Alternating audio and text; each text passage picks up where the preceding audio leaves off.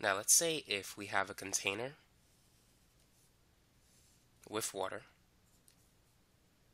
and what's going to happen if we put an ice cube in this container? If we put an ice cube, we know that the ice cube will float. However, if we put, let's say, a chunk of aluminum in this container, the chunk of aluminum will fall to the bottom. It's going to sink. Whereas ice will float. Why is that? Why is it that some materials, when placed in water, will float and others will sink? The answer has to do with density. The density of water is 1,000 kilograms per cubic meter. In chemistry, this value is 1 gram per cubic centimeter. On the other hand, the density of ice is less than that of water. It's 917. Now, because the density of ice is less than water, that's why ice doesn't sink. Instead, it floats on top of water. Now, the density of aluminum is greater than that of water. It's 2,700 kilograms per cubic meter. And that's why aluminum sinks to the bottom. It's heavier than water. So objects with a low density, like wood or ice, tend to float on water. Objects with very high density, or higher than that of water, are the ones that sink. So that's how you can tell if an object will sink or float. It's based on density. Now let's say if you fill a balloon with helium gas. Will this balloon rise to the top or will it sink? Now what about if you fill a balloon with air? Will it rise or will it sink? And what about if you fill a balloon with carbon dioxide? So what's going to happen to these three balloons? Well, you need to know the weight of air. Air is mostly nitrogen gas and oxygen gas. Now, if you look at the periodic table, nitrogen has an atomic mass of 14. So if you multiply it by 2, the molecular mass of N2 is about 28 grams per mole. And the molar mass of O2 is about 32 grams per mole. Now, the atmosphere is mostly 79% of nitrogen and approximately 20-21% of oxygen. So if you take a weighted average of these values, it's about 1% argon, by the way, which has a molar mass of 40 grams per mole. So if you take a weighted average of these numbers, you can get the average molar mass or average weight of air. So it's 79% nitrogen, 20% oxygen, and almost 1% argon. There's some other gases too, but this will give us a rough estimate.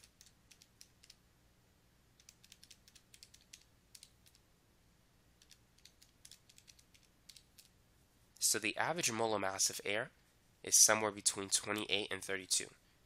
It's about 28.9 grams per mole, very close to the weight of nitrogen.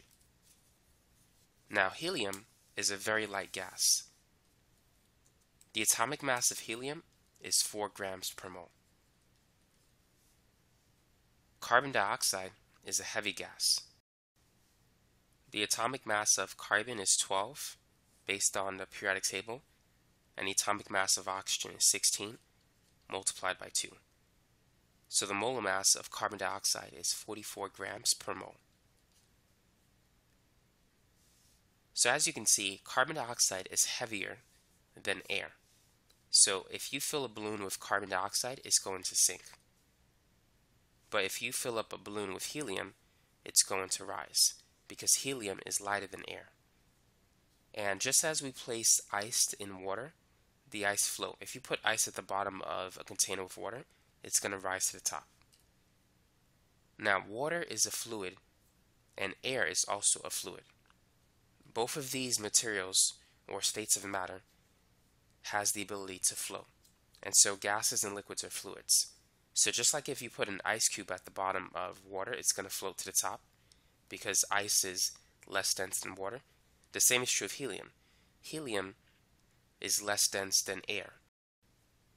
So helium will rise to the top. Now we saw that the aluminum metal will sink to the bottom of the container filled with water because aluminum is heavier than water. Likewise, carbon dioxide is heavier than air, and that's why it sinks. Now what about a balloon filled with air? Will it rise, will it sink, or will it remain the same? Now, because it's made up of air, it has the same average molar mass. However, this balloon will slowly sink. And the reason for that is it's still heavier than air because you also have the mass of the skin of the balloon. So not only are you dealing with the mass of air, but also the mass of the balloon itself. And so that makes it slightly more heavier than air. And so that's why if you put a balloon, it doesn't just fall down instantly, it slowly falls down. Now let's talk about hot air and cold air. Which one will sink and which one will rise?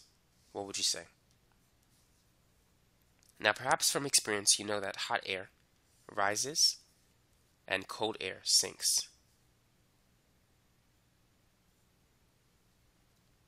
If you've ever been to a 3-story house, if you go up in the attic, you'll find that the attic is usually a lot hotter than the average temperature of the house.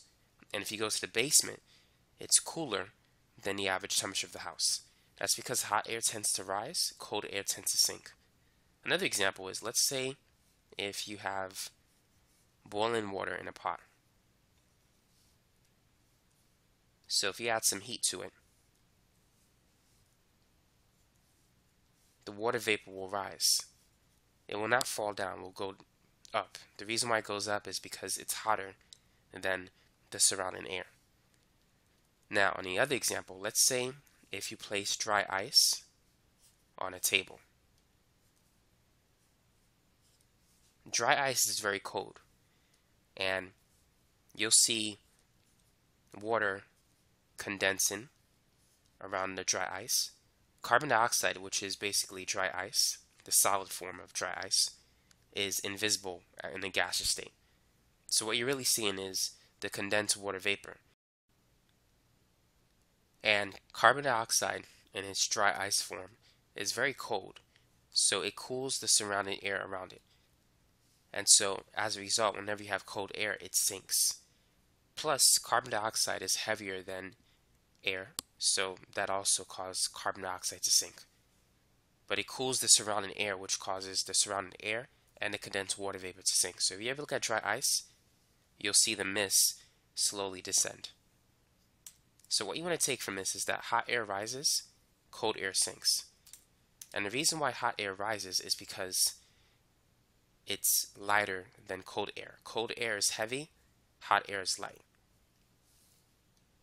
Whenever you add heat to surrounding air molecules, the air molecules move apart. Whenever you add heat to a material, the molecules expand. When you cool it down, they condense and they get closer to each other. So for a given volume, there's less mass in a certain space when dealing with hot air. But when dealing with cold air, for a given volume, there's more gas particles. So there's more mass per volume.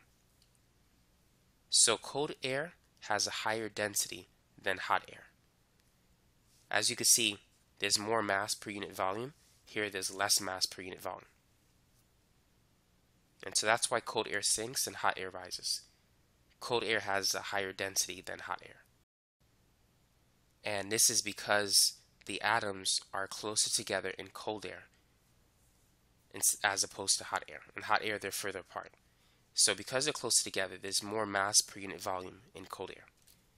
So the real driving force in terms of whether something rises or sinks is density. In hot air, the density is lower. In cold air, the density is higher. And it comes down to that. And this is the basis for a hot air balloon.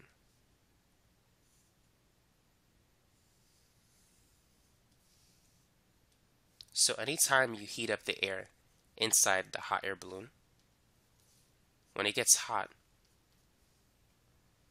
the air inside the balloon is lighter than the surrounding air. The surrounding air is relatively cold. And so that causes the hot air balloon to rise. Now, eventually, let's say if you turn off the fire, heat will flow from the hot air balloon to the cold environment. So this will cool down. And so the weight of the balloon and the weight of the passengers will eventually cause the balloon to descend. So by allowing the hot air to cool down, the balloon will slowly descend. But if you want the balloon to rise, then you just gotta turn on the fire again, heat up the inside air, and then the hot air will create a lift force that will lift up the hot air balloon. So that's how hot air balloons work. When you raise the temperature of the air inside, it lifts up the balloon. When you allow it to cool naturally, then the weight of the balloon will cause it to sink. Now, I do want to mention one small detail, and that is that the hot air itself doesn't create the lift force. The lift force technically is created from the displaced cold air molecules. Now, for instance, let's say if we have a container with water, and if we place the ice cube at the bottom of the container, we know the ice cube will rise. It doesn't rise on its own. The ice cube takes up space, and basically that space previously was occupied by water molecules. So those water molecules are displaced. Now those displaced water molecules, they exert a force on the ice cube, and the ice cube exerts a force on them. However, water is heavier than ice, so water is going to apply more force than ice will exert on water. And so there's going to be a net upward force that pushes the ice to the top. So it's the displaced water molecules that causes the ice cube to rise. Now, air is a fluid just like water.